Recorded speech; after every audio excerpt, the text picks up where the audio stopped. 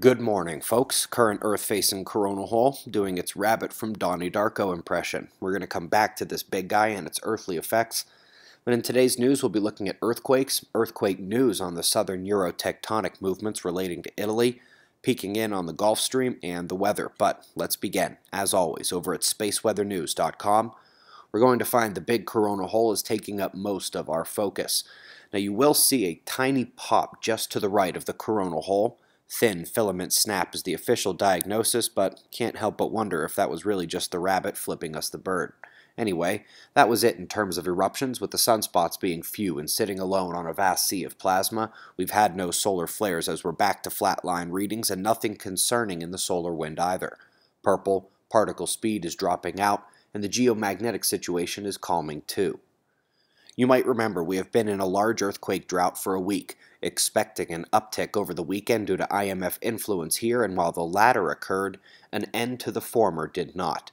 Yesterday's largest rumbles were a 5.7 north of New Zealand and a 5.8 in the southwest Indian Ocean. Coming to look at the last 7 days, those two plus the one in Tonga we saw yesterday mark the top 3 shakes of the last week. So back on the 21st, PNG shook hard, but in the days that followed we took nothing above a magnitude 5.5. Here, as the coronal hole faced us this weekend, uptick unquestionably afoot, but yet not cracking into higher magnitudes. Wouldn't be great if that continued. But we're moving on south of Australia, where a slightly smaller earthquake shook the South Magnetic Pole. For those who don't know, the magnetic pole shift has the North about to enter Siberia, while the South Pole has already left Antarctica south of Australia.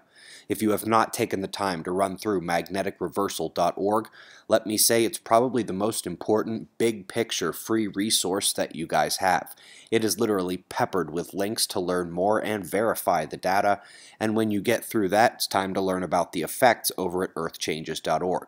But we're moving on now because tectonic shifting beneath the sea floor east of Sicily are steady and concerning.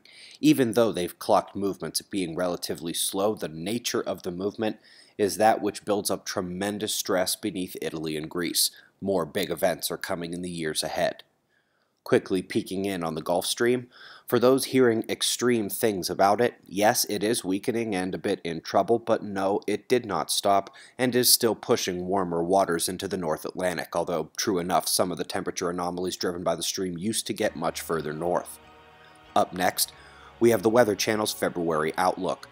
What can I say? February already isn't fun in the Midwest and Northeast, and it's going to be even less fun than usual this year.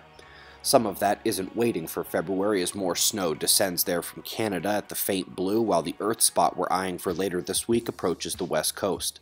Across the pond, we're concerned about the south swinging convergence on the North Atlantic low. It's going to be coming over the UK and Western Europe. Eyes open.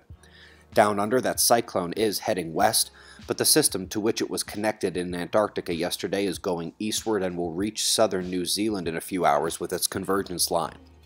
Folks, we briefly sold out yesterday for the April conference, but with cancellations and a quick room setup change, I was able to toss 34 more up there. 5 disappeared overnight. I'm trying to keep the window open for those of you emailed me saying you had to wait to register. It's feeling like an Atlas task at the moment. We've got Asia, Africa, and South America on the wind map, a null school global run, and shots of our star to close. It's 4:05 a.m. in the new Valley of the Sun. Eyes open, no fear. Be safe, everyone.